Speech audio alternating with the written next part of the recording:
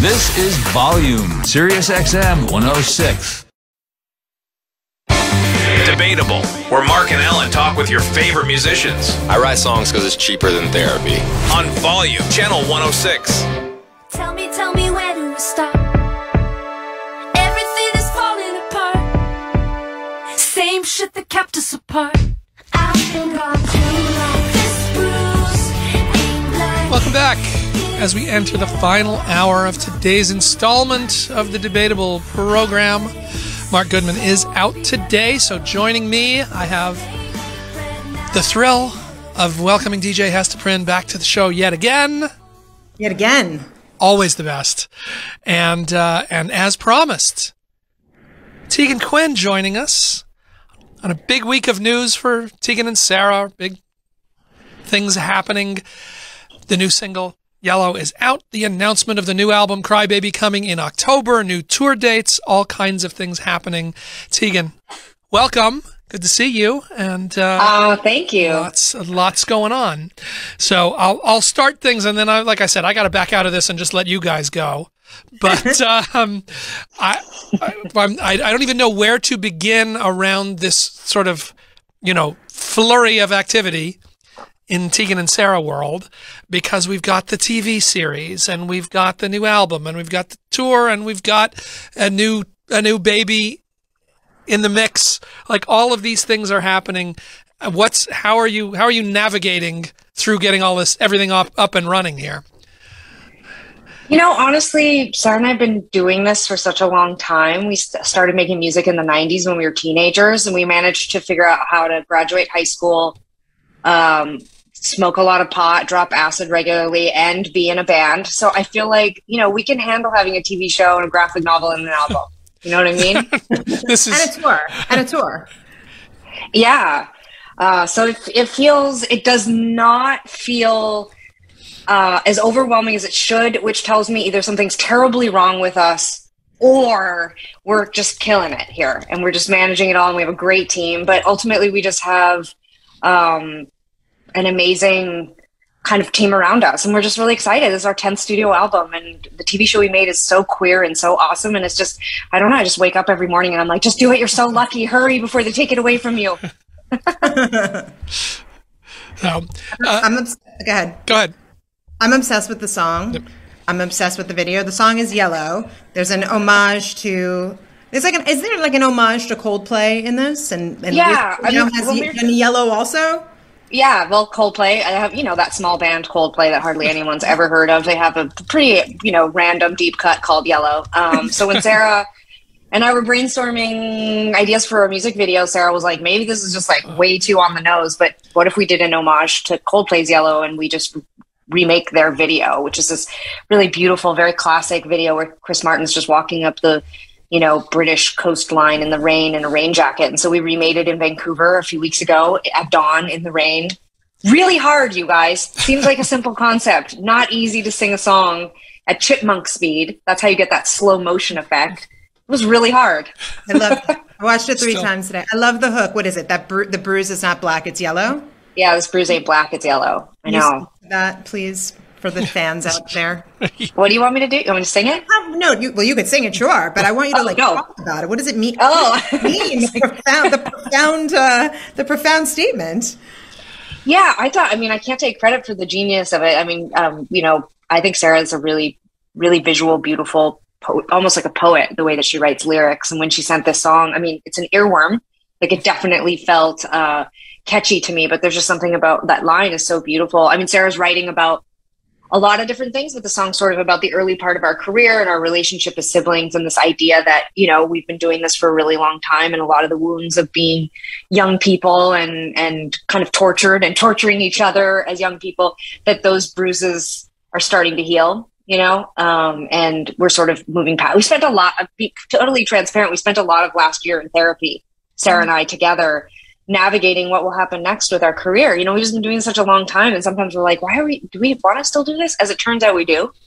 So I think a Crybaby, like our 10th studio album, is definitely a lot of it is about that sort of conversation that we are having, which is, about what to do with our lives, which often feels very shared, I gather, as you know. Yeah. I gather that the writing process was a different one this go round. And is there a relation between the therapy and that the sort of creative extension of that? Yeah, I think so. I mean, I sort of, in the first year of the pandemic, Sarah and I were doing this Instagram live show, and I started talking about how I was writing all these songs and Sarah wasn't giving me any feedback. And so live on the internet to like 20,000 people, Sarah admitted that she doesn't trust my opinion and she doesn't think I should trust hers either. And that so many years into our career, we just might not know what's good anymore. And I think that really actually kicked off the real writing of the record, because I think that's when we opened up our circle a bit. We started to ask for feedback. And I also think we started to give each other a lot more feedback. I mean, ultimately I was like, I do trust Sarah. And she had written this song, Yellow. She'd also written a song called I Can't Grow Up and another song called All I Wanted. And, they were, in my opinion, really beautiful, very deep songs. The production was really, really thought out and developed. And the architecture of the record felt like it was starting to come together, and it felt valuable to me to have Sarah guide me so that my songs didn't feel like I was building a condominium next to her, like beautiful, regal, I don't know, mid-century home or something. So we started to collaborate in a way we never have. And I sort of let Sarah come in, and she called it renovating, but she came in and renovated my songs so that they felt like they would fit in the world she was building. And somehow we came up with Gravity. And for you, what did you see emerge out of that? I mean, what results that are different than where you'd been?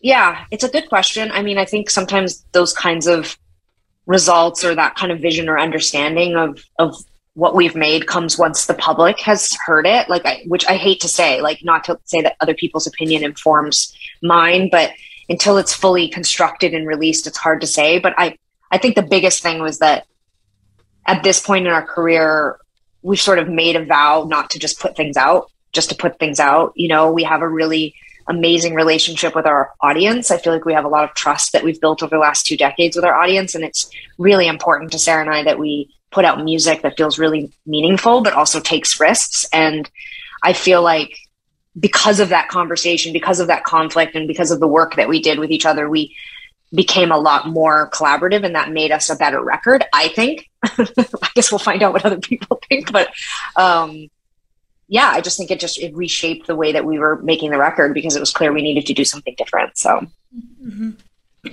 So you have the book, High School.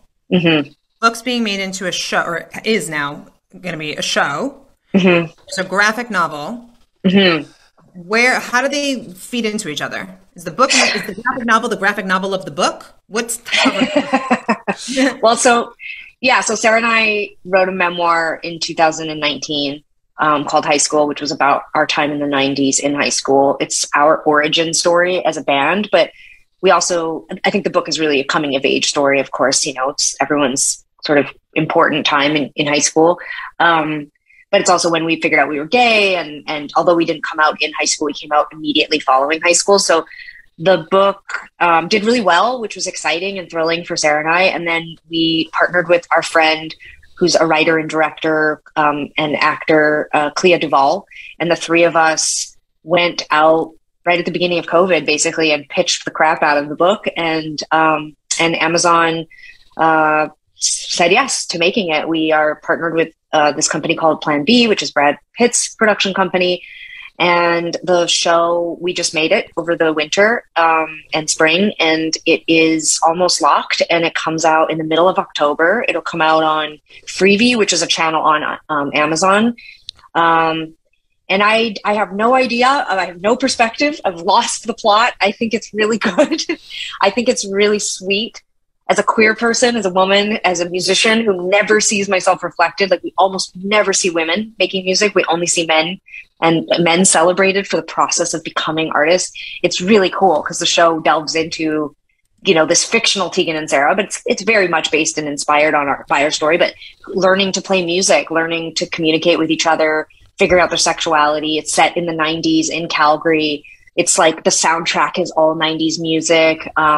And you hear these first pieces of music that we wrote in the 90s. And the stars of the show are identical twins from Fresno, California that Sarah and I found on TikTok. Never acted, never played music.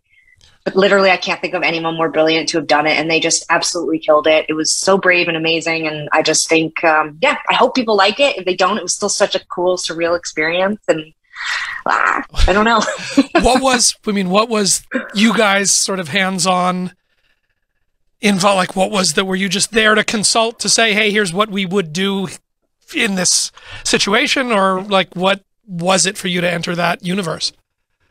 Yeah, it was a lot of things. I mean, we were part of, developing and taking the show out to sell it. And we're executive producers and co-creators of the show. So we definitely did a lot of, the initial early days sort of selling and, that kind of world. Clea wrote and directed 6 of 8 episodes. And then the other writer on the show is this amazing, brilliant woman, Laura Kittrell, who came to us from a show called Insecure. And she's also brilliant. And so we were like heavily involved in giving notes. Laura and Clea were very patient. I'm sure they probably had, what are those dolls called? Like they were like probably like sitting, throwing, yeah, and like probably like had us up on a dartboard in the writer's room. We gave ridiculous amounts of notes. But these people we're writing about, that they're going to be writing about, they're still alive for the most part. So we're really protective. It's our IP, it's our story. If people like the show, they'll think of Tegan and Sarah. If they hate the show, they'll think of Tegan and Sarah. So we were like definitely like handling it. But we couldn't have picked a more brilliant team and wonderful collaborators. So once we were into production, Sarah and I were mostly just there as tourists, sitting in our director's chair or in our executive producer, chairs, watching the screen and just feeling completely like pinching ourselves and being like, remember in the 90s, we just take acid? No one would have thought we made a TV show about it. What? So.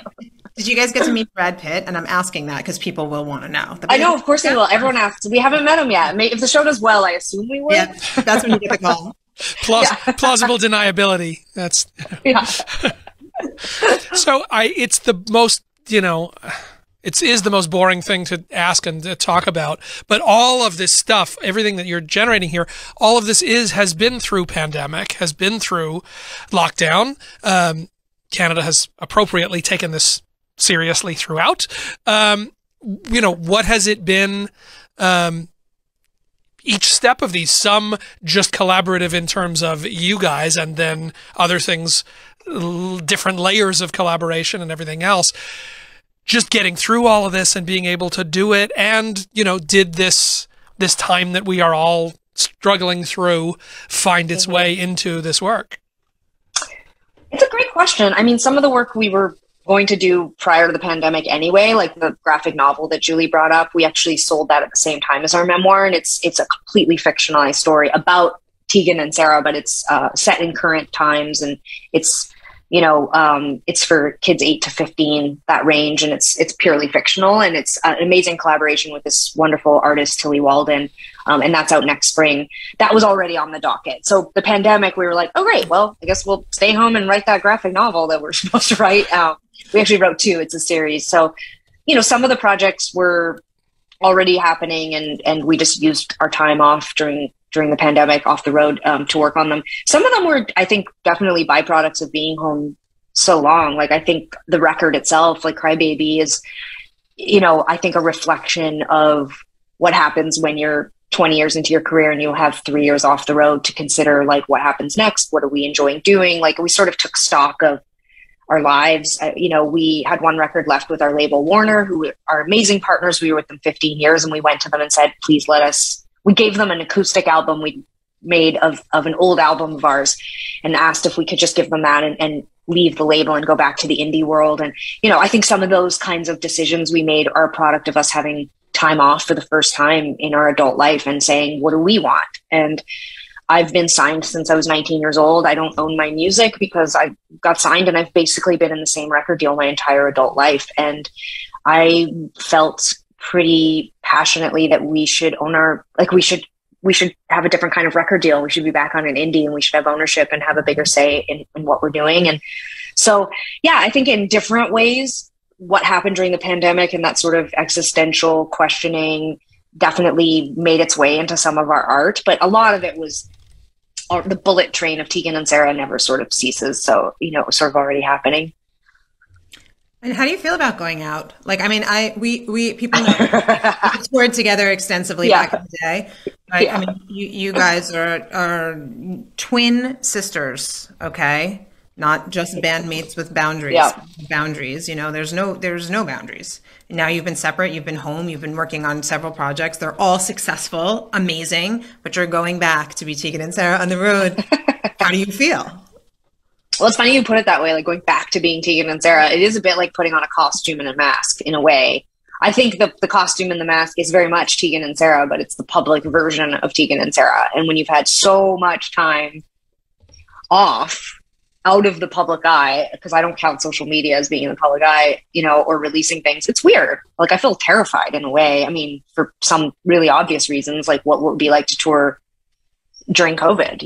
Obviously I see it in my Twitter feed every day, like bands canceling, and there's no protection for that. If we go out on the road and do 3 weeks of dates and a week of those dates get canceled, we have to eat the cost of that. We have to pay our band, our crew, tour buses, insurance, gear rental. Like it's wild, all the merch that you don't sell. Like, it's just, we're running a business, and the business of touring is definitely one we're really good at, but I don't know what it would be like to do it during COVID. So terrified, but then also like, excited at the challenge. I think, Sarah and I are identical twins, and we've been in a band since we were teenagers. And sometimes it feels like we're continuing in our adolescence by being in a band. Yeah. And I can tell myself I'm a professional.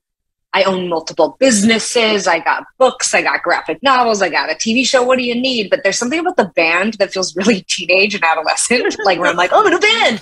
Like, like, oh, I'm going to go to a tour bus. I'm in a band. I'm going to go to catering now and have, yeah, like, is there a vegan option?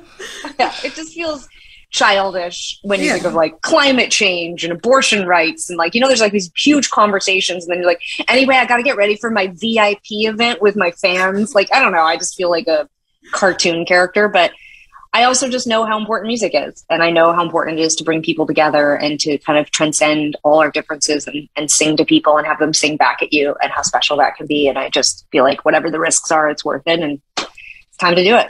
Yeah. What's it going to look like? Like, who do you have? I don't know if you've announced it yet, but what's the band going to be? We're putting it together right now. I mean, the show is a hodgepodge of music from the last 20 years, plus a bunch of the new stuff, but it's definitely, for people coming out, it's going to be really fun. We're definitely playing the hits. We're going to bring back Where Does the Good Grow, and like some of these big hits that we just like never play, because we're like, watch Grey's Anatomy and you can get it. But yeah, we're bringing back all the classic Tegan and Sarah stuff. There's a fan online who asked how many retweets they would need to have us play Everything Is Awesome from the Lego movie. And I was like, 500, and they're getting close. So I have a feeling we might need to learn that. But yeah, we're just like, it's going to be a big, bombastic, fun Tegan and Sarah show. We haven't been full band for 5 years, so it feels really exciting. We just hired the band this week. They're awesome. We're putting together some great production. Tom Berlin is coming out to open. And, like for the most part, I think the room in New York is the space in New York is pretty big, but the rest of the tour is, really modest sized room. So it's really intimate, and I don't know, just go out and connect and have fun. I gather, if I'm remembering right, that you sort of went into like start to demo, start to feel out these songs, and suddenly surprised yourself by making a record. That it presented itself. You were working, I should say, with John Congleton, amazing producer who's worked with, a long list of folks. Just did the Regina Spektor album, and so, so many more. But, do you think, what does that say either about these songs or about where you guys were at, that you turned around and suddenly just knocked a record out? Well, it's funny. You're exactly right. We had a handful of songs we felt really confident about, and we had switched management after like 18 years, and our sort of interim management had this, I thought, really brilliant idea of just kind of creating little worlds around one song at a time, and kind of just going, and I believe what he called it was playing in the, streaming sandbox, which is kind of barfy, but also like, sure, like that's what people are doing these days. Why not? And yeah, we tapped John Congleton, who Sarah knew from our time living in LA. They had socialized together, and I think John is brilliant. The new Regina record is amazing, but he's done like, most of St. Vincent's albums, and just like a lot of great stuff. Just did the Death Cab for Cutie record. And We were like, oh, let's meet in Seattle and work on a couple songs. We hadn't left the country. We hadn't left Canada in almost 2 years. And we were like, let's meet in Seattle and work on a few songs. And like day one, I hadn't laughed that hard, in a couple of years. And the music just sounded amazing. And John had brought in this incredible musician to sort of accompany, like just play everything. Like we were using a lot of programming, a lot of Sarah's production, but and just, I don't know, just spent the entire day laughing and having fun. And I remember I called our managers and I said, let's hold more time with John. He keeps joking that we should make an album. Let's find more time. And so then they called me the next day and they said, well, John's manager wants to know if you're making the album. If you're making the album, we can clear the schedule. And I'm like, well, tell him he needs to show us he can clear his schedule. Became this sort of like, but we're like in the studio hanging out and laughing. But then I'm out in the parking lot being like, and then you tell his person. And then, I don't know. It was just weird. I think our managers at the time were like, what are you guys doing? Like, you don't need to make a record. But as soon as we were there, I don't know. Maybe it's just, I can't explain it. It just happened. It was like a spark. It felt like a story. The songs felt like a story. I mean, sometimes it just takes sitting down with a third party and explaining what the songs are about. And you just start to think like, oh, well, there's these other songs that'll work. Just, I don't know, it just happened. It was like dominoes. And we went home from that session and I wrote pretty much my side of the record. Like I wrote a song called Smoking Weed Alone. And I wrote a song called, can you swear? Can you say the F word on here? Okay.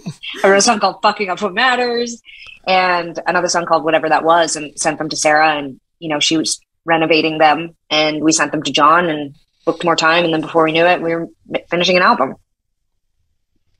I like how it's like, John made you laugh. You're like, he makes me laugh. Like, you want to marry him? And you're like, it makes me laugh.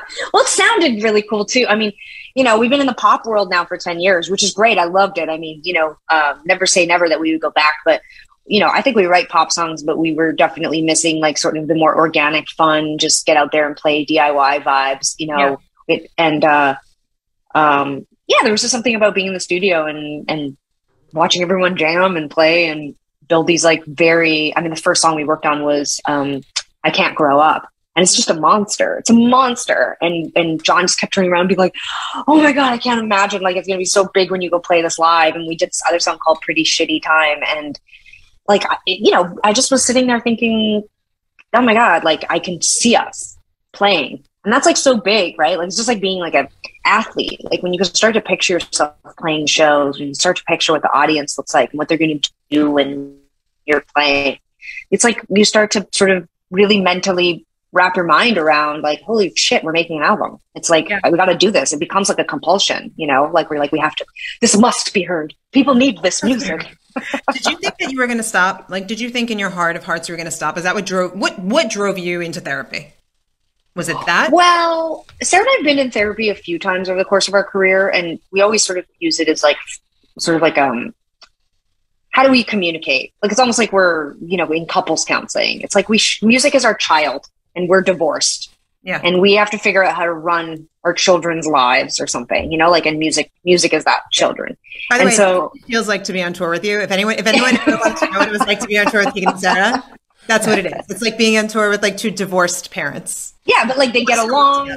Yeah. They share this, like, it's like my parents went to high school together and they've been friends ever since they got divorced when we were 4. But they always say like their bond is that they made us, like, like their marriage didn't work, but they have this thing and they love us and we like vacation together. That's Sarah. That's Tegan and Sarah basically. And, so I think we felt like it was time for a top up. I felt like we were pretty disconnected. And I think like leaving our label 14 years, leaving our managers of 18 years, I think from outside people were like, what the hell, are they okay? Right, but it was like, it was time. Like it was time to renovate. It was time to change things up. It was time to sort of, we'd been working in TV and books for a few years and it was kind of like, okay, we got to go back to music, but how do we make all these things work together?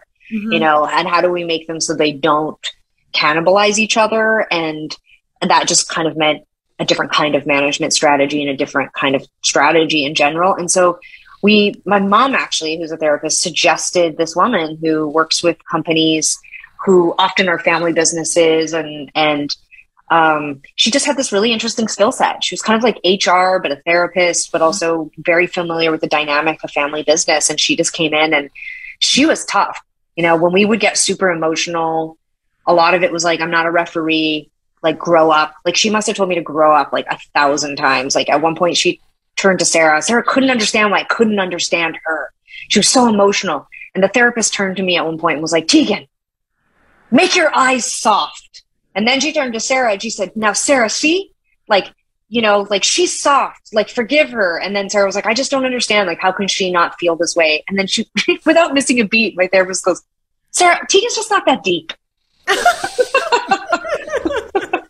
I was like, well, but also maybe not. I don't know. Maybe, I don't know. So it just was like, we just kind of, I don't know, this person just came in at the right time. Like, who knows if other therapy times in our lives that would have worked for me, but there was something about this woman just, you know, because I always complain. I'm like the optimist. And I'm like, let's just try it and let's just do it. And Sarah's always like poking holes and she's such a bummer. And again, the therapist was like, oh, Tegan, grow up. Not everybody loves their job. God. And I was just like, you know what? Fine. You're right. Whatever. Fuck it. So I don't know. We've kind of come up with this compromise. The one brilliant thing, there was other things, but one thing that she said that was really amazing is identical twins. We feel so desperate to be seen as individuals and we're grouped together so often. And then on top of that, of course, we have a business that's based on us that's together. And so when we started therapy, she was like, I get it. Let's try to see and define your life and set up your business so you're individuals. And after about 6 sessions with us, she was like, I was wrong. You can't do that. That'd be like Starbucks having 2 presidents and each president has their own vision for the company. It doesn't work. You're a business. This is a brand. You signed up for this. Let's figure out how you can work together and you compromise and stop using everybody in your life as a referee. And I was like, oh shit. Okay. Well, damn. That sounds pretty spot on to me. She's pretty good. We keep recommending her to other bands. She also helped us create like a literal job description for a music manager and then help to interview prospective managers, like with a traditional HR process. Like we created documents about how to communicate and boundaries. And like, I've been in the business 20 plus years. I've never done that. Our business doesn't have any of that. Yeah. And now every band I know that's going through stuff, I'm like, you should talk to this woman. She's amazing. Because we need to treat her. These are businesses. This is our art. Like, but it's also a business. It's how we pay our bills. It's how we work. I go on tour with 16 people and they are my coworkers. Like, we should have boundaries. We should have rules. We should have mutual respect and understanding. And just hadn't occurred to me. Well, it had, but took the therapist. That's an answer to kind of what I was going to ask, which is it sounds like you were able to sort of not turn on a dime, but immediately take some of this, you know, straight into practice. Yeah. I mean, I feel like we were at a point where it was either we just do it without a lot of pushback, or we break up the band.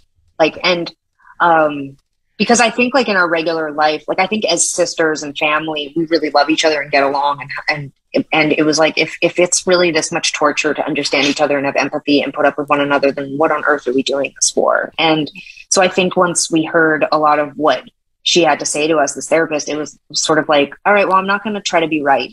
Right doesn't matter. Like, it was kind of like, we mostly write music about love and relationships. And I have this really good friend who had said that, told me this thing years ago about how like in a relationship, I thought relationships were about compromise. And she was like, well, compromise is 2 people both not getting what they want. That's not the success. Like, that's not success in a relationship. A success in a relationship is taking turns. So you do something for your partner because you love them and you want them to have that thing because they love that thing and you love them. And then they do the same for you. It's not compromise. And I talked about it for years. And then we got into therapy and I brought that up. And again, like Sarah and the therapist were both like, that's all this is compromise. That is what being in a band is compromise. It's not taking turns. So Sarah and I's entire life is compromise. And that's exhausting. And we can either be exhausted by it or we can accept it, lean into it, be really good at it. And like, I think we just decided last year we have too many good things happening and we have too much still to say and too much still to do, that we just need to accept that our life is about compromise and that we're not individuals, just like Psycho, but. Tegan, we're going to have to let you go in a second. I have to read this tweet from our friend Brad Alden, who wrote, I've been listening to Tegan and Sarah since the public radio station in Minneapolis started playing the album. So jealous. I am 66 now, far from their typical fan. Goes to show good music can break through to anyone. Best of luck on the new album and tour. That's awesome. You'd be surprised. big surprised on how wide the range of people who listen to Tegan and Sarah and the type of person. But that's so awesome. Thank you so much for sticking with us. It means a lot. and before I let you out of here, without violating confidentiality rules and all of that, but give me one good DJ Hesta Prynn story. Oh my God. Well, I actually feel like DJ Hesta Prynn is pretty well behaved. Our days on the road together, I feel like maybe her bandmates might have been up to compared to those two. Yeah, I feel like you were well behaved because you were in a relationship. But I got nothing. You just have always been such a badass friend. You're so talented. It's a joy to be able to speak to you in a different world and to see how much you've been doing in the last decade, and you see your career expanding and flourishing, and we just need more women like you in the industry. It's just, I'm so proud to have you as a friend. Go on. I agree. And I want to say one more thing before Tegan leaves, which is so much of the the subtext of a lot of everything we talked about on this show is also that Tegan and Sarah, as the band, have been in this business since they were basically kids, and they've maintained relevance for 20 years, right? Something like 22 years, something like that. Yeah. The business has changed dramatically in every way, and the two of you have been able to sort of ride the waves of the change of technology and the change of so many different things, and continue and opened up sort of new income streams for yourself, new ways to service your fans that feel real and relevant and authentic and not corny. And I do think that there is so much to learn from what you guys have done. And I hope that if you're not already working on it, I hope that at some point you have some kind of an offering for young artists, masterclass or something like that, because you've done. Yeah, thank you for saying that. Look, I mean, we've had offers over the years to are you ready to talk about the early part of your career? Are you ready to talk about this? Are you ready to give guidance? I mean, we're definitely getting close. I just proofread a book that was written about us that's coming out, in a month. It's called Modern Heartthrobs. This wonderful woman who interviewed us all off and on all through the pandemic and wrote this book that's it was hard to read, a real extensive look at our career and how we were treated, and the sexism and misogyny and homophobia and all the rest of it. But sort of shining through that was that we keep figuring it out. We keep adapting. Like you say, we ride the wave. We're open to change. We're open to evolution. I mean, ultimately, I think Sarah and I's superpower is that we're willing to just keep evolving. We're not stubborn and stuck in our ways. To me, it's a gift to get to do what we do. And if that means I have to go on TikTok, then I will go on TikTok. If it means, it's just, I don't know. We just want to always be great. This tour coming up, the record we're putting out, we just put everything we have into it. We take risks and we make it fun and interesting. And you can stick with us for a whole career or jump in tomorrow. But what you're going to see is the same Tegan and Sarah as when we were teenagers. And it's just we have that vibrancy and that passion to just do what we love. Yeah. Awesome. Take a deep breath. The new single, Yellow, is out. The Crybaby album is coming in October. Watch for the TV series, High School, for the graphic novels coming. Didn't even mention the Substack that you just launched, but there's that. Yeah. So... yeah, please check out our Substack. I think we're alone now, Tegan and Sarah Substack. I mean, someone just called it a magazine the other day, but we love it. It's my favorite spot. Down with social media, up with Substack. Up with Substack. Tegan and Sarah coming at you from all directions. Tegan, Quin, thank you so much. A pleasure. Thanks, guys. All right. We are going to take a break. We're going to pause, and we will come back and wind things up on Debatable in just a minute. That's me and DJ Hesta Prynn. Stick around. Treat you like a credit card, I can't